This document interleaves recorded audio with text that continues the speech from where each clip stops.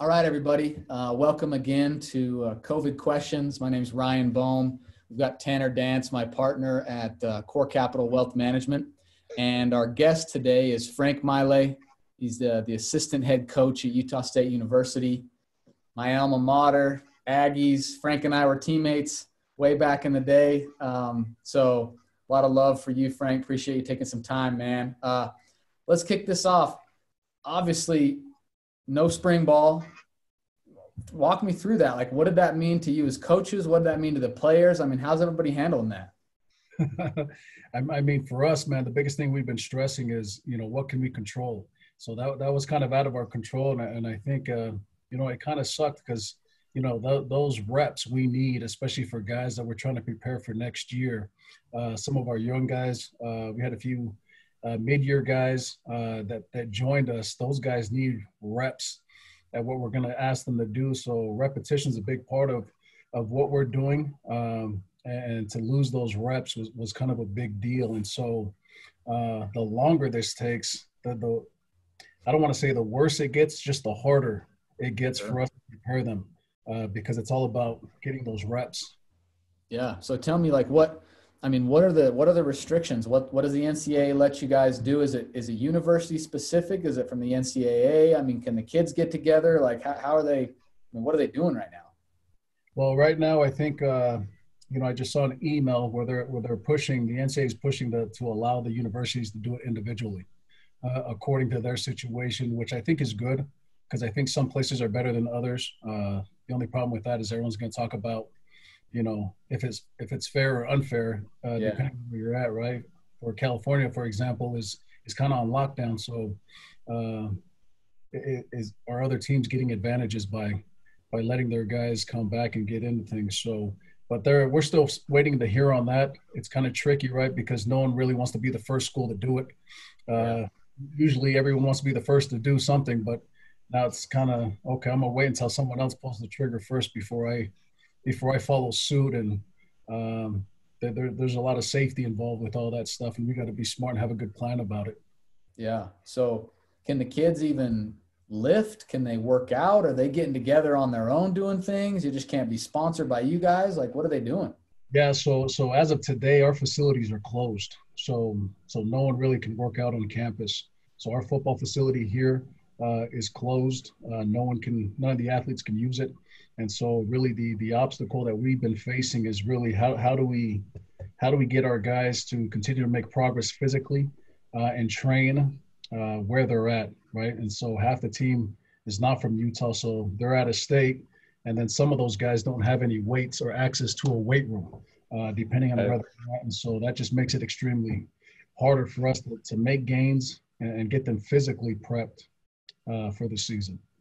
So do you send off, I mean, obviously you guys are sending off workout plans to those guys, and you're going to have to probably adapt it to every situation because it's different, right?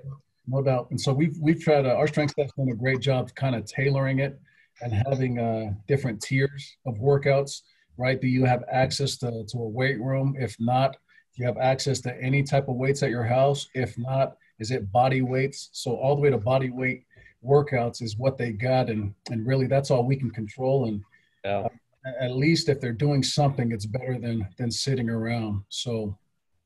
Yeah, man, I can't even imagine. I mean, obviously the $1 million question is, what do you think is going to happen in the fall? I mean, any indication whether there's going to be football? Or obviously you guys are optimistic. You want it to happen, but no doubt. And shoot, for me, I'm probably the wrong guy to ask because in my mind, I'm just taking it month to month, right? And so we told our guys, especially on defense, man, May's the most important month, right? And we're going to work hard and strain during this month until June 1st to wait for further instructions. And then when we get to June 1st, we'll move from there. And if for whatever reason they say, hey, July 1st, then guess what? June becomes the most important month moving forward. And so I think you just keep it in sections of trying to keep these guys focused on just a couple of weeks instead of a long period of time.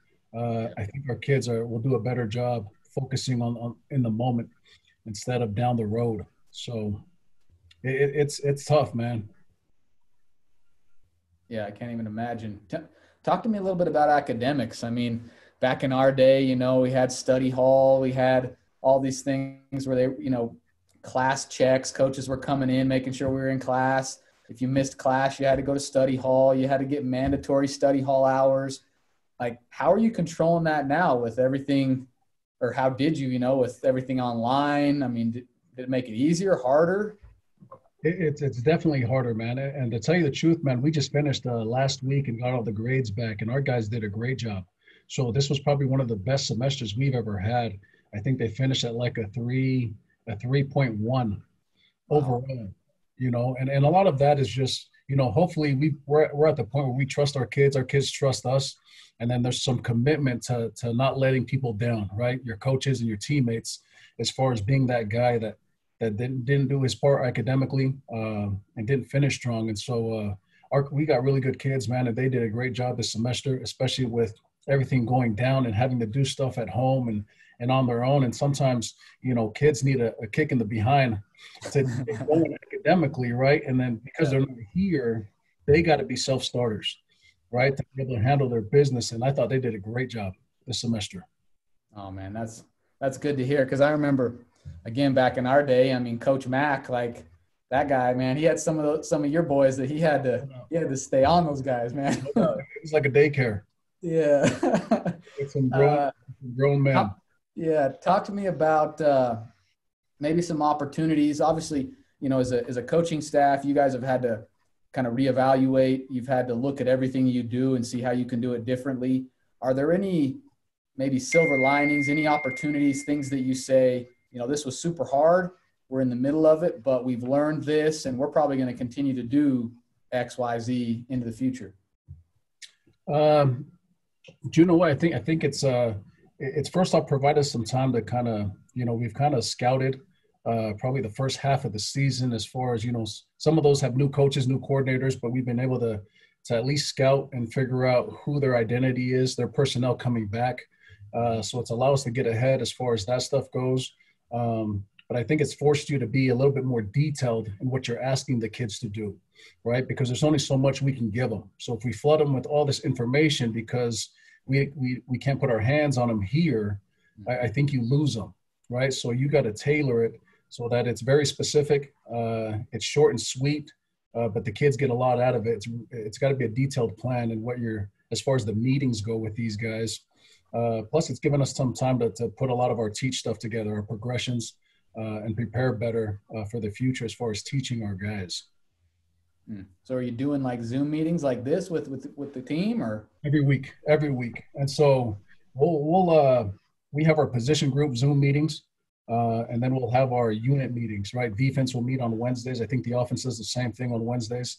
And we've had some guest speakers every week just to switch it up, right? So it doesn't become trying to get these guys from being bored, right? From hearing us over and over. So, for example, the defense last week, or on Wednesday, we had Kyler Fackrell jump on there and kind of talk about his experience with COVID, right? As far as training. So they understand, even at the highest level, these guys got to find a way to battle through, right? And not have any excuses for it.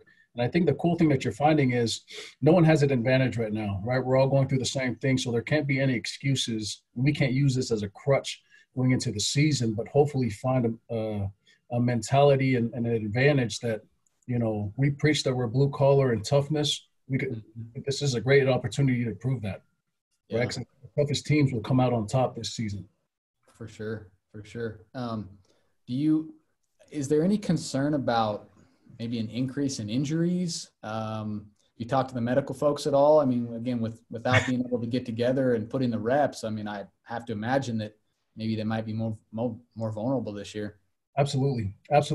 Because, you know, even though we're getting this information out to our kids, man, it's really the ball's in their court as far as doing their part, right? Usually part of the progression in the teaching, we're involved in it because they're here, but because they're not, I feel like we built a good enough relationship that they trust us and what we're asking them to do. But the biggest thing we've been stressing is change of direction stuff, right? Plyometrics, right? The burst from running. So running around the block is not enough, right? And so they got to do some explosive movements so that when we get back, we've stressed the lockout, I think in 2011, the NFL lockout, there was a study with those guys with Achilles, injuries because it was really the same time frame that they had the lockout with the increase of Achilles injuries going into that deal. So that's something we actually pulled up for our defense.